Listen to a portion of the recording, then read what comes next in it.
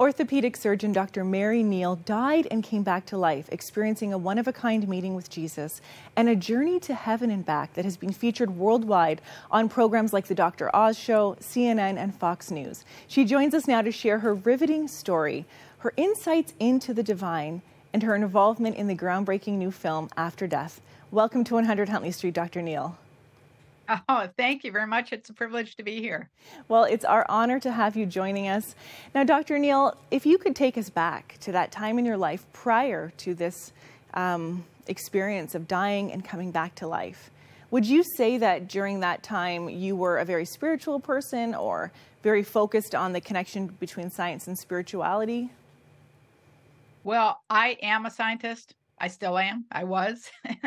And I will tell you that I did grow up going to Sunday school, but I grew up in that era when really faith was more of a cultural experience.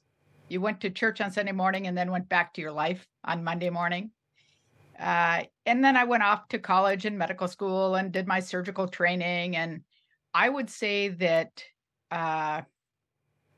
like so many people, faith was something that I would get to one of these days. It was sort of an abstract concept, but I was really busy. I mean, I had a full-time job, a husband, 4 little kids. Faith wasn't really something I put at the forefront of my life. I certainly tried to be a woman of integrity and honest and ethical and all those things. But, that's very different. I was someone who was very self-reliant and accomplished and smart, and I certainly didn't need God. And I was just thinking about, your experience in South America as you're kayaking and suddenly you need God and everything changes. Can you share a bit about that story? Yes. Yes. I went over a waterfall in my kayak and was pinned or stuck under 8 to 10 feet of water. And I didn't have any options. I was going to drown. And it would be very easy to assume that I reached out toward God only because I didn't have any options. And I don't know how to explain it, but I actually did still have an option. I had a choice to turn toward God or turn away. And that's always our choice. And I made a very, very active choice to ask that God's will be done in that circumstance, regardless of what it meant. And it was the first time, despite saying the Lord's Prayer, I don't know, hundreds of times, thousands of times in my life, that it actually meant it. God, your will be done on earth in my life, period. Not on my timetable, not the way I wanted it to be done, but truly it was the first time very actively I gave up trying to control or be the one in charge of my life. And that started this incredible and wonderful adventure and an experience that I could never have imagined in my wildest imagination. Like so many people, I'd never really thought about death. Actually, at that point in my life, I had had patients who had died. I had certainly been exposed to death. But at that point in my life, I had not personally known anyone who died. I didn't know a grandparent or a parent or a sibling or a friend who had died. And really, I had a great life. I hadn't really faced many struggles. And I think that none of us really think about our faith. None of us have our faith challenged until we face struggle, and especially when we face loss. Dr. Neal, as you were being held in the arms of Jesus, God showed you the truth of everything you just said by giving you this life review that allowed you to see painful things that had happened to you, but also to develop this understanding of an empathy and the ripple effect of how humans hurt one another. Tell us a little bit more about that life review you experienced. This life review was looking at the most wounding experiences of my life and being re-immersed in them from a point of understanding. I understood everything about me and my life story, my backstory that had brought me to that moment in time. And I also understood the backstory and life story of everyone else involved. And what I discovered is that it wasn't a matter of forgiveness. Because again, in our culture, we don't understand forgiveness. It's always a 2-part thing. Like, I forgive you, but I don't ever want to see you again, or I forgive you, but I'm never going to forget. But God's forgiveness isn't that. It really is as far as the east is from the west. It's complete, it's absolute. And I think it comes out of the fact that God knows us, knows our story. And what I realized in knowing everyone's story in these wounding situations is that I didn't have to forgive. There just wasn't room for anger or bitterness or shame or any of those destructive emotions, because where God's love is present, there's just no room. And so it was really pretty remarkable, because it's an experience that, even though we may not think about it, it's an experience that every one of us has had many times in our life. We can look back and see many times where either we have been misjudged or we have misjudged other people. And what we realize is that when you understand the backstory, you don't have those destructive emotions. You have empathy, you have sympathy, you have some other form of love. And as God was giving you that perspective, being held in the arms of Jesus, having this life review, he wanted to give you even more perspective. And suddenly you were up above your body and you could see your body there and your friends trying to resuscitate you.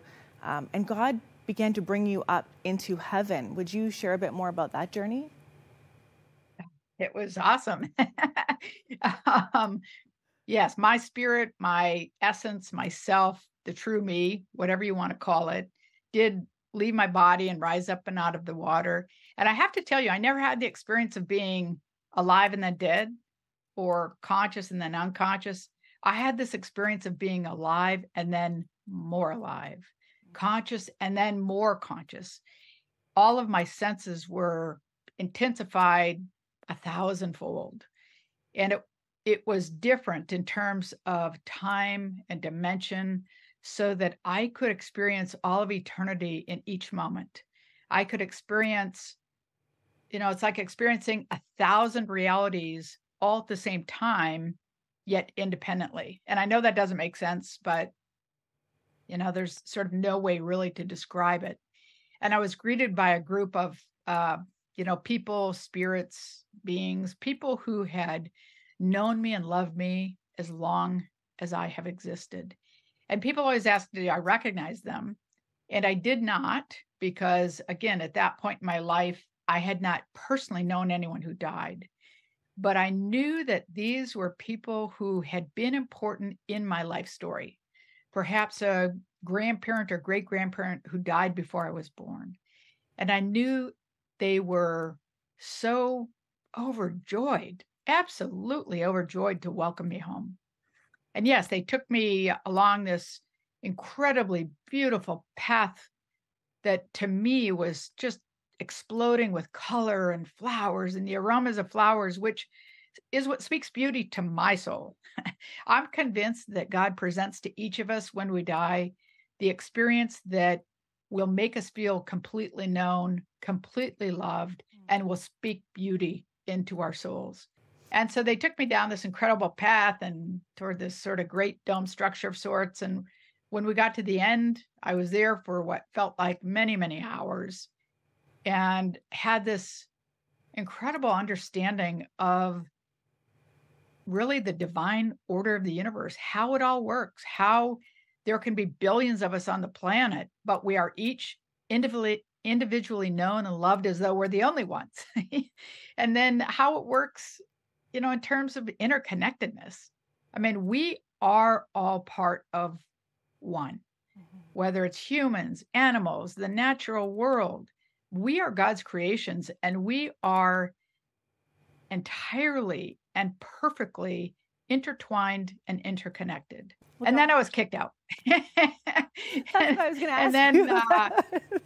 Yes, and then, right, you asked to stay, and right, God said I was told it wasn't my time. I had more work to do on earth, and that I had to go back to my body. And when I objected, I was given a laundry list of things I had yet to do. And many people ask, oh, well, it was a premonition or a thought. And I was like, no, I'm a very concrete thinking person. And so it was basically a laundry list. It was like, okay, here's your list. So get back there and get to work. And I might add that nothing on this list was something I felt excited to do. Nothing on this list felt like something I was qualified to do, had time to do, wanted to do, etc. Which makes sense, again, because the fact is none of us change or learn or grow when things are easy. I have to say, I mean, there were a lot of things I questioned on this list. Certainly the most difficult was being told about the coming and unexpected death of my oldest son, who at the time was a healthy 9-year-old. And there was no reason to think that he would die young. And when I asked the obvious question about that, which is, why him, why my son, I was immediately returned to my life review, in which I had been shown again and again and again the truth in God's promise that there really is a plan for each one of our lives that's one of hope, and the world, I might add, and that beauty really does come of all things. And I was reminded that it is always a matter of trust. And with that, then I was taken back to my body and reunited. Wow. And Dr. Neal, some years later, you did lose your son prematurely in a car accident. Yeah. And that he was hit by a car and killed. Yes. Mm-hmm. And that experience in heaven, did that give you strength during the loss of your son? Well, I would say that, first of all, my experience with spiritual truth and my absolute trust of God's promises is the only way that I could wake up every day wondering if that was going to be the day. And it was 10 years later. So that's a lot of days to wake up wondering if that's the day. And I will fully acknowledge that my trust in God's promises did not protect me from loss, and it did not protect me from the emotional devastation of losing my son. He and I were very close. I loved him dearly. I would give anything to have him back. Like any parent, I'd give my own life for sure to have him back. But I will tell you that because of my trust in God's promises, even on my most sorrowful day, I simultaneously was able to experience incredible gratitude and joy. Because I think joy is found in the moment, and I think joy is experienced each day and each moment when you're able to consciously make this choice to trust God's promises. And Dr. Neal, I think there's truth to what you're saying, of course, like beauty can come from this great loss. And even now, I think as our viewers watching who may have lost a loved one and they're listening to you and they know you've experienced heaven, you can think how this could be ministering to them in this very moment that their loved ones are there. Absolutely. Waiting for them. Absolutely. And I will tell you, that's why I'm very happy to promote this film, After Death. Yes. Because it really goes through in there's some testimonies in it, but it also presents data with regard to life after death. And I think it's really important for anyone before they face loss or, afterward, but preferably before, to really do the work of looking at the data presented, but then also feeling challenged to say, okay, let me try to prove all these people wrong. And I'm going to look at my own life because I don't really think God is present in my life. Because I feel like if anyone who's watching can do the work to get to the point where they can say, yes, there really is life after death. There really is an afterlife, a heaven, a spiritual world, a continuation of consciousness, whatever they want to call it. If a person can accept just that one fact, then all of a sudden it forces a person to start to question, well, okay, what does that mean for life today? If there is a continuation of life, what am I doing here? What's the purpose of my being here? And it obligatorily sets them down this path of spiritual discovery. And I think that path is ultimately what leads to joy.